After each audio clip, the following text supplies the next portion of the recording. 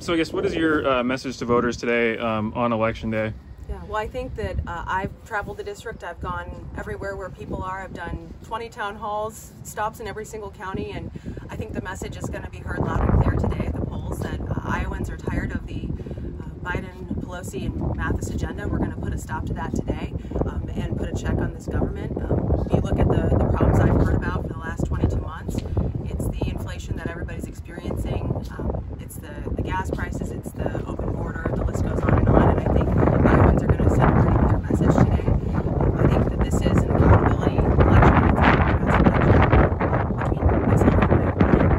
I voted against the largest tax cut in Iowa's history. She voted against a policy that would have allowed our kids back in classrooms. She voted against a policy that stood up for our law enforcement. So I think that people are going to see her true colors in this election, and I think they're going to send a resounding message that they want someone who's going to fight for taxpayers, for rural America, and for safety and security.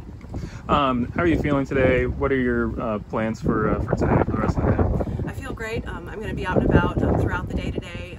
Want to make sure I'm getting out and supporting our volunteers who have spent a lot of time, talent, and effort to make sure that I get across the finish line first today. So I'm going to help support them with the thank you today, and also spend a little time with my family. My kids will be home from school this afternoon, and I look forward to hanging out with them and of course celebrating tonight with my family as well. Right. You know, depending on how things shake out with the House races, and Republicans are able to regain a majority, can you say what Republicans will do with that majority? Yeah. Well, I think we've been very clear with what our plan is. Should we take back the House, our first step will be working through our commitment to America, the 4 pillars of our plan, specifically energy independence.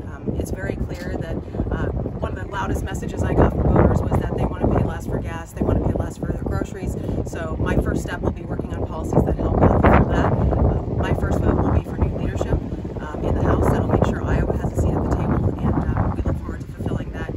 Should we take back the House and start that on January 3rd? Any idea, I guess, what your involvement would be in leadership if Republicans were able to retake the House? Well, I think specifically my goal is to make sure Iowa has a seat at the table, right? I mean, however that looks is going to be my job. Obviously got to get past tonight before we can have those discussions, but I'm the only Iowan on the Appropriations Committee, and I think my role is going to be absolutely critical there, especially when it comes to oversight and accountability. We've tried to fulfill that, even serving in the minority while still delivering on Iowa's priorities. Again, getting those targeted investments here, but that oversight is going